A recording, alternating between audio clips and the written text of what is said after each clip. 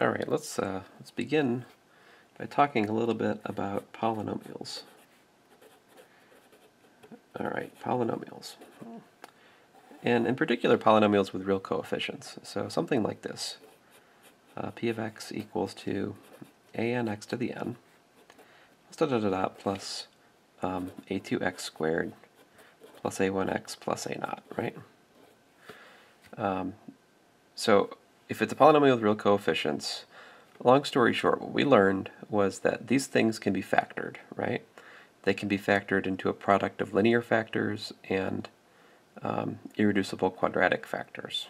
All right, factors which cannot, which are like quadratic factors that correspond to sums of squares, really. Let me try to be more explicit about that. Okay, so like for example, if we look at p of x equal to, I don't know, how about x squared plus 1 times x squared minus 3x plus 2. All right. Well, x squared plus 1 we're kind of stuck with. We can't do anything more there, right? But the other one we can factor. So this is what? This is x minus 2 times x minus 1. And voila. I can see from this, I can immediately see that I have p of 2 equal to 0, and I have p of 1 equal to 0. Those are the only real zeros. And, so that's the factored form, right? The standard form, we could figure out pretty quickly. That would be x to the 4th minus 3x cubed plus 2x squared plus x squared minus 3x plus 2. And combining like terms in standard form, we'd have what? X to the 4th minus 3x cubed plus 3x squared minus 3x plus 2. Sorry if this is boring. So there's the standard form versus the factored form. Now the standard form is, it has its charms. Certainly it's easier to differentiate than this guy. But in terms of analysis of this function, my goodness, the factored form is to be preferred because it has so much data that's so readily apparent, right? I can see the zeros right off like that. So I mean, I can graph basically. I mean, more or less. What does this thing look like? Well, it's a 0, 1. It's got my graph is too small. 0, 2. Its y-intercept is apparently 2. It's fourth order. It opens up, so it's roughly speaking, this thing looks something like, I don't know. Now, of course, we can do better with calculus, right? We can improve that graph, looking for intervals of concavity and increase and decrease and all that good stuff. We'll get to that in a later video. But my point is, that much is roughly speaking, that's the graph, right? So now, if I ask us to do things like, say, solve the inequality, x to the 4th minus 3x cubed plus 3x squared minus 3x plus 2, if I said, find where that's positive, right? Now, there's a couple different ways you could go here, right? You could think about the graph and you say, oh, well, obviously it's positive here and there. I'm sorry, let me use the proper pointer. It's positive here and here. Or, if you like, you could draw a number line, right? It's got zeros at 1. It's got zeros at 2. It can't be 0 anywhere else because that's it by the factor theorem. And so it's got to stay positive or negative anywhere else, basically by the intermediate value theorem, right? So let's see here. So I can just plug in a point. For example, over here I've got 0. Plug in 0, you get 2. That's also readily apparent from up here. If you plug in 0, you get 1 times 2, which is 2. So this thing is it's positive over here. You can write as many or as few of those pluses as you want, whatever. And then between 1 and 2, if you plug in, for example, 1.5, it's pretty easy to see from this formula, 1.5 is positive, negative, positive. So if I've got positive, negative, positive, I get negative, right? So it's negative up in here. And then once you get past 2, you've got positive, positive, positive. So you got plus again. Another way to see that, of course, is, well, anytime you have a linear factor or a linear factor to an odd power, you're going to flip signs in a sign chart. This thing does nothing, it's always positive, and so that's the structure. And so from this, I can see that the solution set in interval notation is what? It is minus infinity to 1, not included, because I said greater than 0, and then union with what? 2 to infinity. And so there you go. That's the solution set in terms of interval notation. All right. If I wanted to solve the same inequality, you know, for less than 0, less than or equal to 0, right, then I would have 1 to 2 included. All right, well, enough about that. So the point is we have polynomials, we can factor them. When we factor them, we gain all kinds of insight about them. Probably the most important kind of polynomial that I can tell you about is the quadratic polynomial. So quadratics are important. We'll see them again and again, so let's just fix, let's fix a little bit of, what do I say? I just want to talk to you about completing the square, basically, all right? So I guess my first move, right, is to factor out the a. So if I factor out a, right, I've got x squared plus b over a times x plus c over a, all right? The idea of completing the square is to put all of the variables into one thing that's squared. So that's pretty simple. All we do is we do x, and then if I want something to square out to this, I take half of that. So I get b over 2a. I take that thing, I square it. All right? Now doing that, it reproduces, when you FOIL this out, I get back the x squared and I get back the b over a times x. But doing this also adds a b squared over 4a. So to be fair, I have to subtract b squared over 4a squared. Right? All right. But then, you see what I have is I've got a, right, times x plus b over 2a, quantity squared. And let's see here, to put this in a common format, I can do this as minus, what, here I got b squared minus 4ac divided by 4a squared, right? Perhaps this is starting to look familiar. Now if I think, oh, well, I'm going to just say that this thing,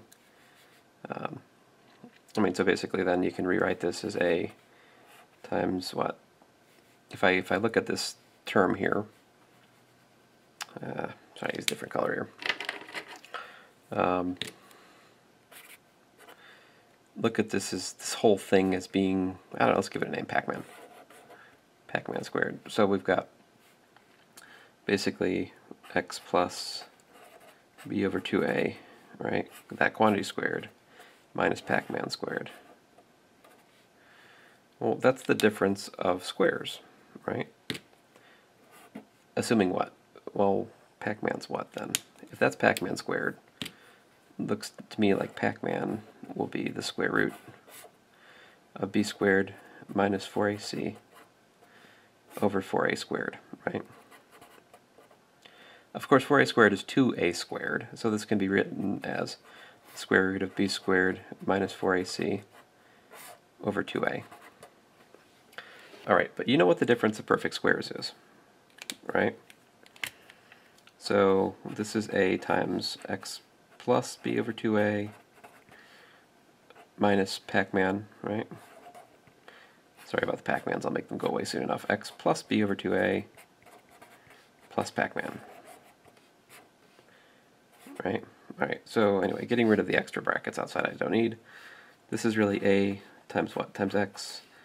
And oh, look, check it out. There's a 2a here, there's a 2a here, so I can rewrite that as just plus b minus the square root of b squared minus 4ac over 2a, and x plus b plus the square root of b squared minus 4ac over 2a, right? Now I hope you recognize what's going on here.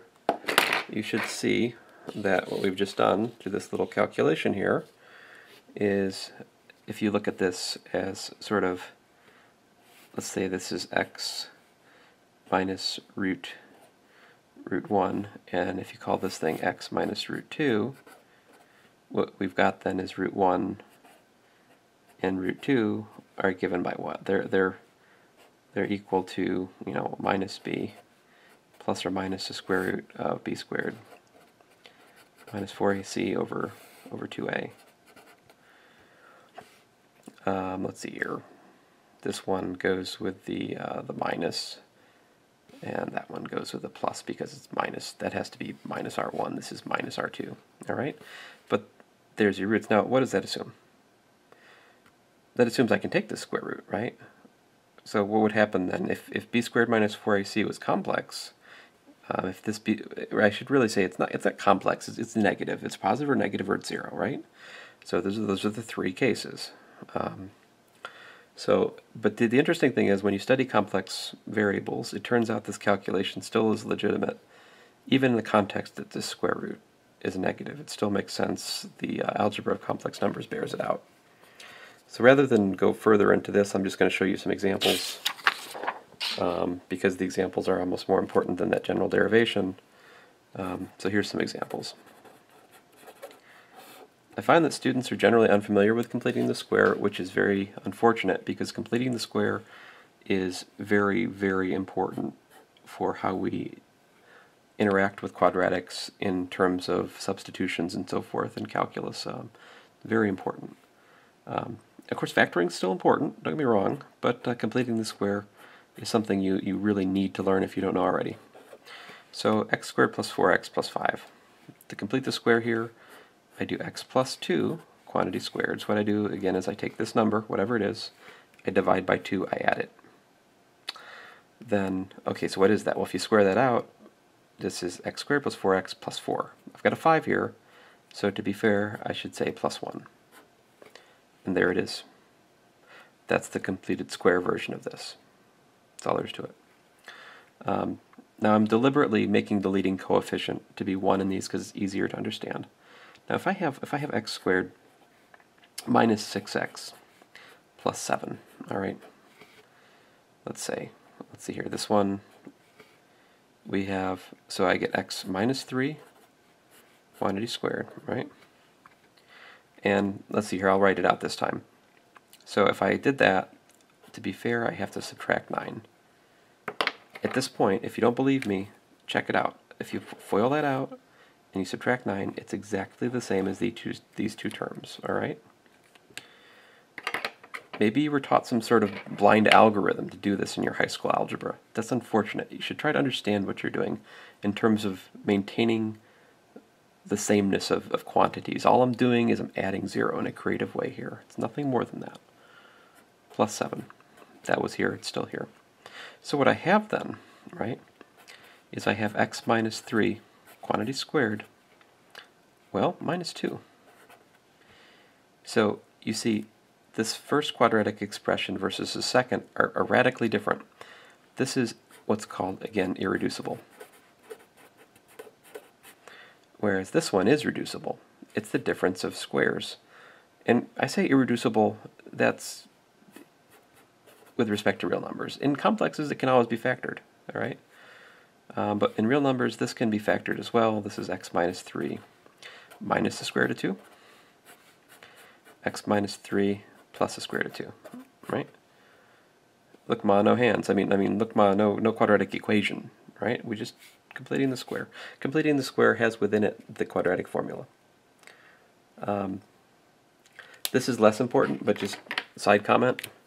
This factors, right, into x plus 2 minus I times x plus 2 plus I, if you're willing to go there. All right, that's just a bonus comment. Doesn't really matter to us too much, for the most part.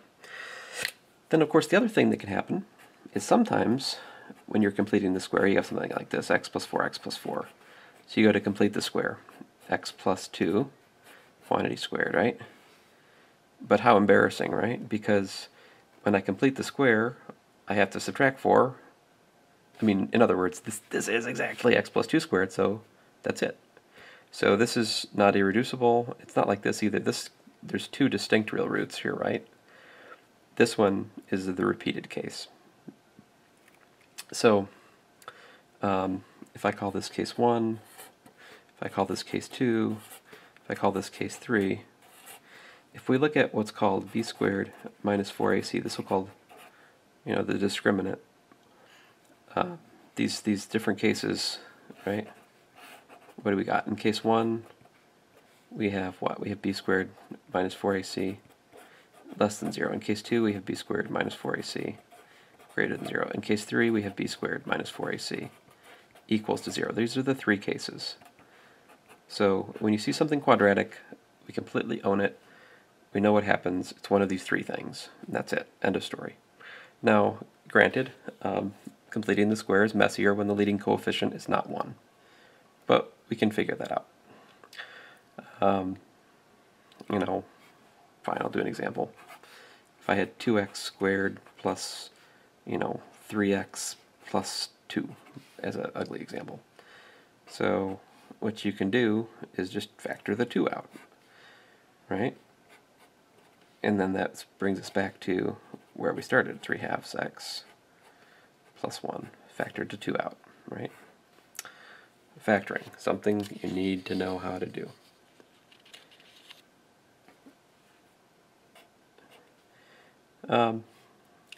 Okay, so then we can complete the square. So that's x, x plus half of this is 3/4. That's squared. Now, to be fair, I have to subtract 9/16 because that's 3/4 squared plus 1. But 1 I prefer to write as 16 over 16 for reasons of fractions. Let's see here. So this is x plus 3/4 squared, and then let's see here, 16 minus 9 is 7, so this is plus 7 over 16. So there you have it. It's a sum of squares, so this is also an irreducible quadratic. Now, you might say, well, okay, so there's no real zeros here, right? So I don't need to do this because all I need to do is come up here and check, is b squared minus 4ac less than 0? If it's less than 0, then I know there's no real zeros. So that's all I need to know. This doesn't tell me anything. Well, that might be true as far as factoring of polynomials goes and graphing, but you know what?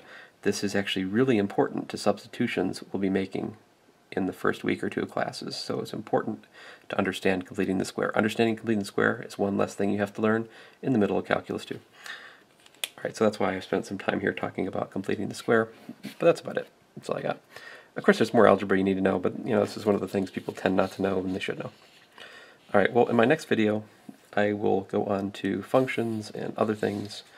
Maybe I'll just go into calculus. I think the best thing to do, really, you guys, is just to go scan through my Chapter 2 in the Calculus 1 notes.